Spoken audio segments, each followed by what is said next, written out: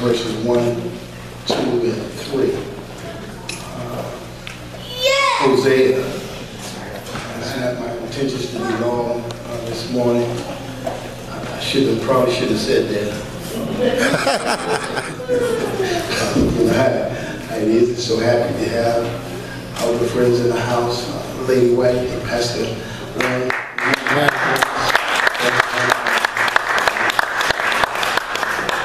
Sunday morning. Amen. Hosea, the 6th chapter.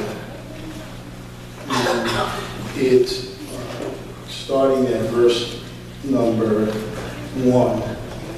If you would, I have a whole Christian Standard Bible, so mine might read just a little different than what you have. But we ask you, just for the reverence of the reading of the word of the Lord, stand to your feet just for a few seconds so we can read this out loud. And I want you to read it out loud with us. Amen. If you can. Verse number 1, Hosea, 6th chapter, verse number 1. Let's begin. Come, let us return to the Lord, for he has torn us, and he will heal us. Mine said he has wounded us, and he will bind us of our wounds.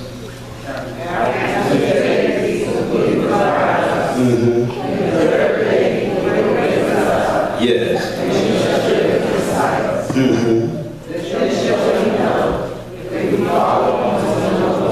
Yes.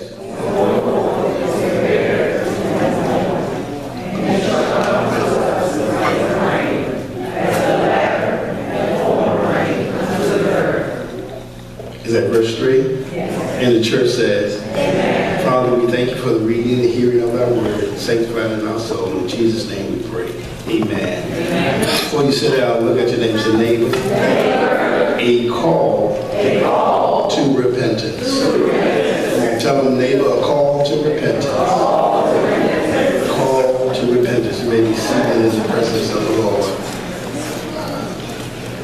You know, it's it's amazing how our world have changed. Society have brought their ideas in the forefront, and some kind of way the world have embraced and taken hold to whatever society say. There's a challenge of the Word of God. The Word of God is being challenged in every level. And there's a great demand for the church, as Dr. Twiggs said, to be the church. It's time for the church to be the church. I know that while we're going through these phases in our life, it's going to not get better, but it's going to get worse. At that time, trying to get our children, somebody say children. I really appreciate my wife, First Lady, for acknowledging our firstborn and celebration. It does my heart good to see our children operate in ministry. Amen. I was so happy. Poor Sandra, she worked her food head off for New Year's. I really appreciate that. Amen. She didn't ask for anything.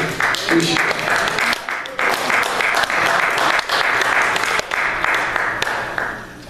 Sean is not far. Keith is not far. But my children are grown now. They're still my children, but they're grown. And my heart goes out to the parents that have younger children. Amen. Amen. That's got to grow through the mess. Amen. That's going on right now. It's a mess out here. And as the church, we can't play like it's okay. No, it's not. Because it's not. Yeah. Somebody say something to me. Israel found themselves in a mess and realized that when they were in the mess, that they were actually reaping what they sowed. God's not going to tear you up unless you did something you want to be tore up. Amen. Let me say it another way. Right now, just think about your life. Don't look at your neighbor, think about your life. And think about what you are going through with right now in your life. Be it with your children, be it with your job, be it with your living situation, be it with your spouse, whatever. What are you going through with right now? And if you were sitting on, well, I'm not a psychiatrist, so I can't say my couch, but you were sitting on a shrink couch, and they were analyzing you and sort of trying to figure out what ails you, they would be asking you a series of questions. And the purpose of the questions are to probe, to get you to see why you are in the condition that you're in right now. That's their specialty. And so I looked at Israel, and I looked at in Hosea, this 6th chapter, how it was started out penned. It says, let us return to the Lord, which helped me to understand they must have left God. You know, come, let us return to the Lord says that you got to go back to God. Amen. Because you have left Him. Amen. Come on, somebody. And to go back to God, it's going to take a transition. Amen. The first step to going back to God is you got to admit that you have left Him. Bingo. Oh, y'all help me, somebody. It's a call to repentance. That's right. Normally every year, around this time, pastors have 30 days of prayer, fasting. Y'all remember last year, I called a fast on New Year's, and we couldn't eat for about, how long was that? 7, 8, 10 days? Whatever it was, we couldn't eat. And people said, why do you do that? Right? Did that so we can make it through 2015. Amen. Amen. Hello, somebody. But some kind of way, we have to recognize when we have left God. Amen. He's already put it in pen. You go back and you read the scriptures in the Old Testament time. You read in Chronicles, I think it's 7:14. Mm-hmm. It tells us clearly that people are going to leave God. In the 7th chapter of the book of Chronicles, right. Solomon was saying, Lord, hey, God, these are your people, and your people, great people, and you covering us, and you watching over us. He said, but God, if the truth be told, your people are going to leave you. They're going to turn their back on you. And what can you do about it? And so Solomon kept on talking to God. Solomon was praying, y'all. Okay, when I say he was talking to God, he was praying. And God was telling, Solomon was saying that, well, if you shut up heaven and be no rain, or if the locusts devour the crops, or, eat up everything that we have. Listen, we had a devastation of locusts eating up our crops in 2008. Ate up everything that we had, amen. And we were crying out to God. Everybody was crying out to God because we were broke. Somebody help me in this place, amen. And we seen tsunamis, and we seen fires over here, and lava coming down over here, and earthquakes coming down over here. We seen all kind of catastrophes happening here in our lifetime. And so it lets me know that some kind of way we've walked away from God. We've gotten out from the umbrella. Okay, and so it's hard to get somebody to reel them back in to admit that they've left God. We don't want to talk like that. We don't even want to hear sermons like that. We want to jump and shout, opposed to really things that's going to get us to get right with God. Because when you get right with God, He going to fix things in your life. Israel said that when we walked away from you, we know we had to return, and the word came through Hosea saying He tore our hearts, He tore them apart, but He turned around and bound them up. Amen. Sewed them up, stitched them up. And that's almost like a good parent. A good parent will give you a good whooping. That'll get your attention. That's what got Israel's attention. God gave them a good whooping. Didn't kill them. No. A good whooping. No. And when He gave them that good whooping, He turned around and put salve on them, healed them, and delivered them, and bound them up, blessed them, caused them to do right. And Israel recognized both sides of it. They recognized the whipping, and they recognized the blessings. That's right. And can you imagine what will happen if we took a stand in our house? Every household that's a Christian took a stand for God, a real stand for God. What do you think would happen? What's the first thing we would have to do in our households to get our households right? First thing we would have to do is establish we're going to have to start praying and talking to God. And if we're going to pray and talk to God, we don't need to ask God for anything. That's right. Because we got more than what we can ever use. I wish I had somebody that just can visualize your closet right now. Jesus. You don't have nothing to wear, but you can't get nothing in that closet. I'm preaching now. Maybe it's just a few of y'all that's got a few things in the closet. But I promise you, some of those few things are Jordans.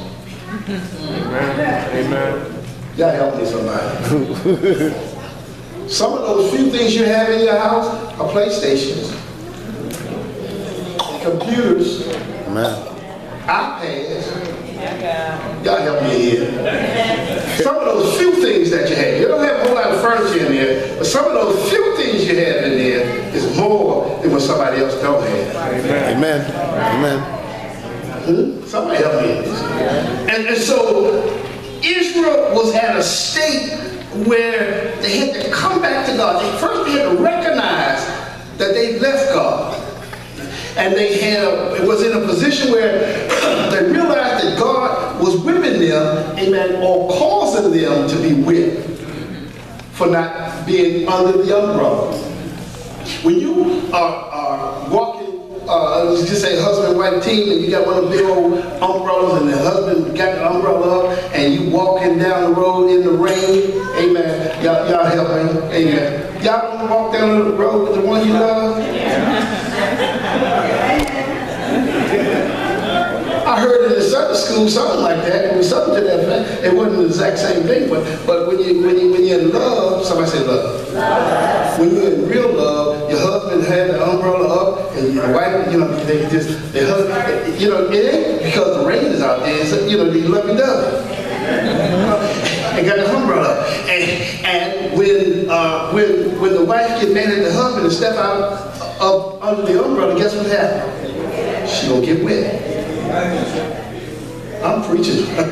I went right on into couples 101. Singles is sitting there and saying, well, what about me? Well, if you're single and you got an umbrella up, you're still covered. If you walk around and you don't have an umbrella up, you're not covered. Y'all help me. Because we get so traditional and so caught up in church and say you're not covered unless you got a man. The devil is a lie. But if you stay under that umbrella, you can be protected. You can be covered. And so when Israel pulled away from God, God allowed them to get tore up.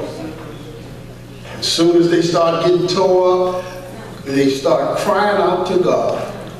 And when they started crying out to God, you can't go praying to God about anything except for repentance when you left here. Amen. The call has to be, first of all, is repentance. You got to acknowledge to God that you have messed up. Lord, I know what's going on.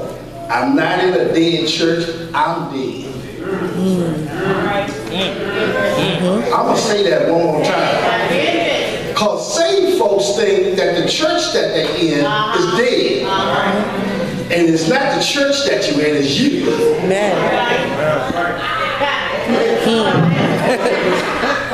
Because Solomon said, if my people, which are called by my name, will humble themselves and pray.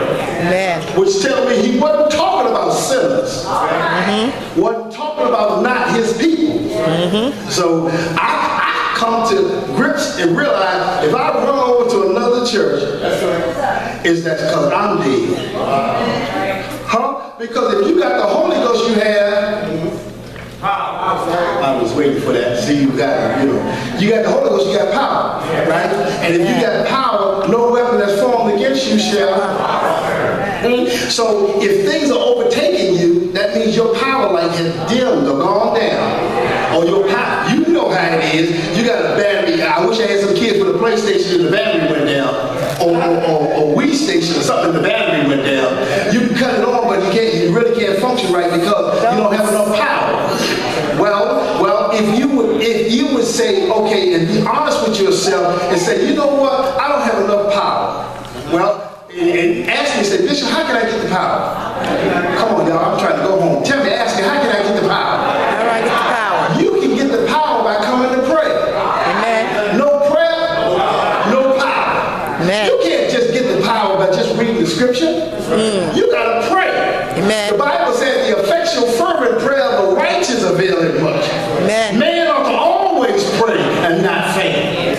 We got to learn how to begin to start praying and interceding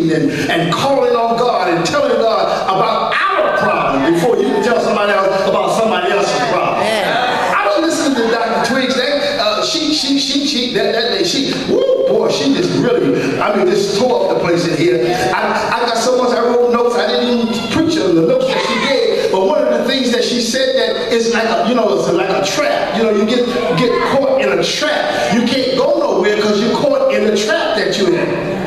Some of us have traps and have devices that's got us bound, that we can't move, we can't go nowhere. We can't go forward, can't go backwards, can't do nothing. Amen. And the only trap that I can think of is one of those things that you open up and when they step in it, it clamp and smack. Come on here, somebody help me in this place. I don't know what you call them things. Bear trap. It's a bear trap. Bear, B-E-A-R. It's a bear trap. But guess what? A bear trap got some of y'all in trouble. A bear trap got some of us in trouble. Some of us are trapped in a bear trap. Okay? All right. Let me make it as plain as I possibly can. Some of us, we can't stop drinking. That's a bear trap. Can't stop smoking. That's a bear trap. Can't stay out of somebody else's. Okay. That's a bear trap. Come on now. I wish y'all. Somebody is in. You listen. So I caught Dr. Twiggs in the hall. And I said, well, how can I get released from the trap? What releases me from the trap? She said, forgiveness. I said, forgiveness? She said, yeah. Even though you repent, you can't go to God if you manage your brother and your sister. You can't even go to God if you manage yourself. You got to even forgive yourself. Have you ever come to church, got delivered, felt the power of God, went out of here, and 2 weeks later you felt the same thing again? Yes, sir. You in a bad trap. You haven't forgiven yourself. He said, little children, sin not. But if you sin, we got an advocate in the Father and casting them in the sea of forgiveness. After we confess them to him, he throws them away. Well, the trap got us still remembering them. I wish I had somebody. So forgiveness is not just necessarily I got to forgive my neighbor. You got to learn how to forgive yourself. I think it's a song that they sing in the praise and worship. Somebody said, forget about yourself. I'm saying, how can I forget about myself when I'm always with myself? Amen. How do I forget about me? Because I'm important. I'm so important. If I forget about me, who won't care about me? Who won't look out for me? Have you noticed we're in a society that you are me, that what's the one? I'm so important. Huh? Yeah, it is. You see everybody turn around and have the camera. Take a picture. Selfies. What do you say? Selfies. Take a picture of you. Why do you take a picture of yourself?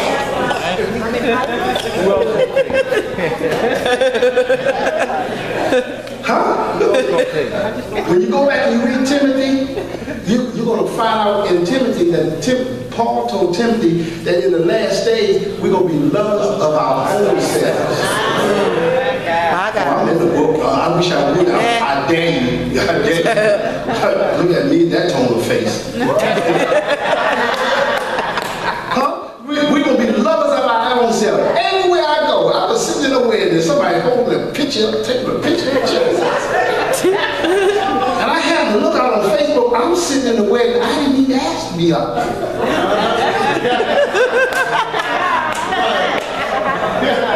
And people were hitting me because they saw me.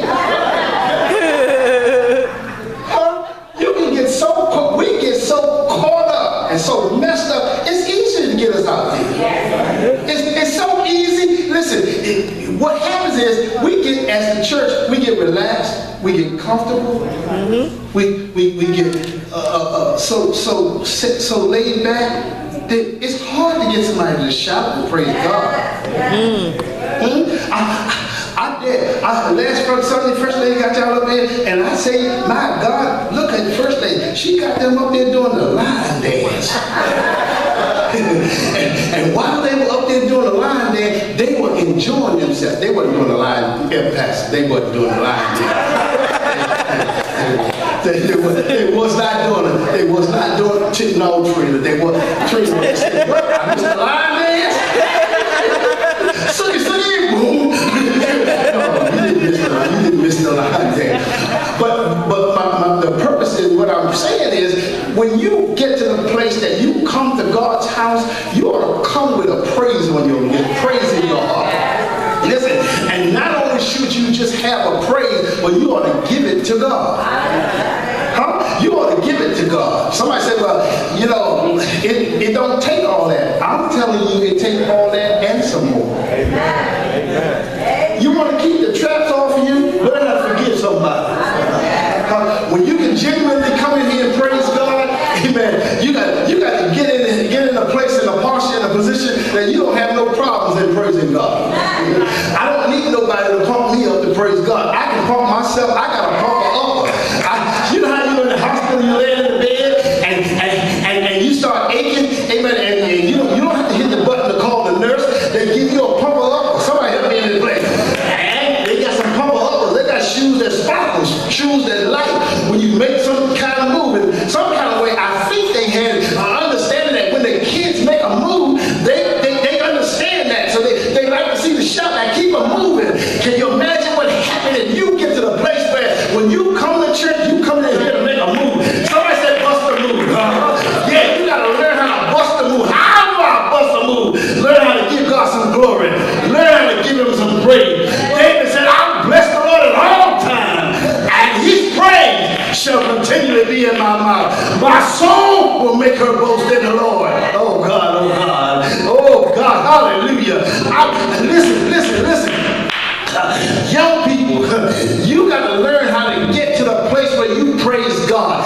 I don't want you to just come to church and just come because mom made you. If mom and dad made you come to church, that's one thing. But you ought to get some benefits out of it. Because if you get your benefits out of it while you were young, I promise you, when you get old, it ain't gonna hurt you, it ain't gonna help you. Oh, yes it is. David was a young man, and he was doing the things that he was supposed to do. And one day God saw him while he was in there wrestling with or tending to the sheep. God was getting ready to call him. God gonna call some young people. I'm telling you what the word of God said. It said, I'm gonna call the young because they're strong, and I'm gonna call the old because they know the way. See, young people in there, you're strong, you're vibrant, you're smart, you're intelligent, but God has given us the time. So as we get older, we have the wisdom. So we go together. Yes, we do. You know how to make it work, and we can show you how to use what you got and you know how to make work. Because sometimes you can understand something, and you can understand it before your time, or you be trying to use it. Do you not know that I don't know the name of the game, but they got this game where it's like you're in virtual reality and you're shooting and killing and y'all know what I'm talking about.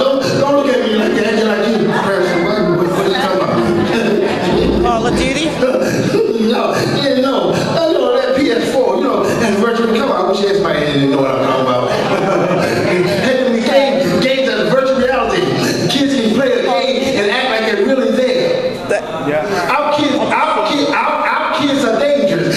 They don't need no manual on how to make something, how to kill somebody. They got it in the game right in your house, right on your Xbox, right on your PlayStation. And the only reason they got there because you bought it. That's right. Someone said, man, Bishop, wait, no. But that's the latest thing out. It's only latest because we buy it. That's right. You leave it in the store, you buy something decent. Now, not all the sports you can buy. Now, I don't know what to do with football. I see Will Smith and concussion. Now, I don't know how to handle that. I ain't going to handle that. You know why? Ain't my business. Amen. Amen. Right? Ain't my business. Amen. But when I got my kids, and my kids want to say they want to go, and I say, hey, it's a possibility you can have a concussion. Only thing that I saw out of there was it's based on true facts. When it hit the bottom, the brain shakes. So that means that's why mothers go to jail for shaking their children. Come on, y'all. Amen. You want to be real, you want to play. Get real. You can be in church and say, the Lord is my shepherd, I shall not want. Or we can deal with the real issues that we're facing in life. Amen. Parents, you have to learn how to talk to these older mothers that already had children. They can tell you what to do with children. Tell you how to bring them up. Children are off the chain. But parents that brought them up can tell you how to get them on chain. Amen. How do you get a child? How do I get a child that's off the chain back on the chain? First of all, you don't need any more on the chain. Just get them to settle down. How do I get them to settle down? Ask me how I get my children to settle down. I can't tell the camera.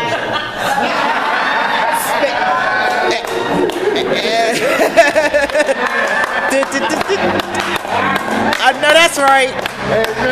Amen. Amen. Put me out there. You can read between the lines. My children were on the chain. They were on the chain. They didn't like it, but they stayed on the chain. Huh?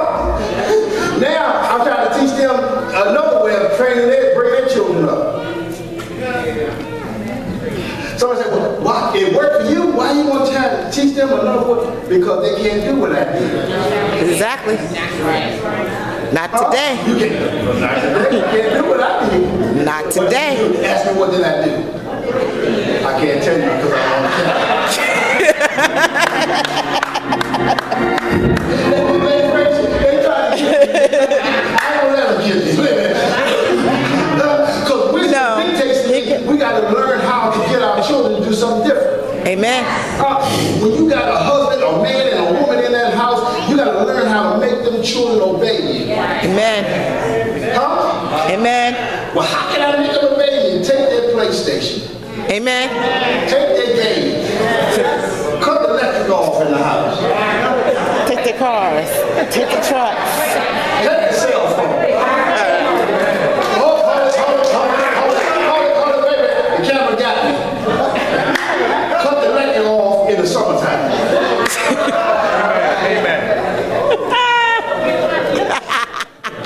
What would that do? That'll get your children to start talking to you. They stop getting smart. Huh? You ain't got to slap them. They'll stop them getting smart. They don't have nothing to play. Take their phone. Take everything that they have. Say, listen, all this belongs to me. I bought it. Amen. So what is that going to do? I guarantee you, they like the stuff that they love. And they'll listen to you when you don't have the stuff. You know, a baby will holler until you get them pacified. I found that out by PJ. That boy, he'll holler until you get them pacified. You drop a pacifier or pick him up, he start hollering. I think Trina did that. Cause that. For all the grandkids. Oh. But listen. Our children, we have to get them back in check. Amen. Hosea, the 6th chapter, God had to get his children back in check. Amen. Come on here. And when he got them back in check, you got, secondly, your children are not going to stay on the right course if you don't never bring them to prayer. You never bring them to Bible class. Never bring them to Sunday school. They're not going to stay on the right course. The Bible said, train them up or bring them up in the way that they should go. Notice when I said bring them to Sunday school, Brother Armour, this is a plug for the Sunday school department. It don't mean you send them to Sunday school. Because your children watch what you got the message. I'm through, y'all. I'm through. That's enough for today. That's enough for today. But you can understand there's a call for repentance. Somebody's in this place. It's a call that God has made to you. Hosea verse 1, 2, and 3. 6th chapter. Come to this altar right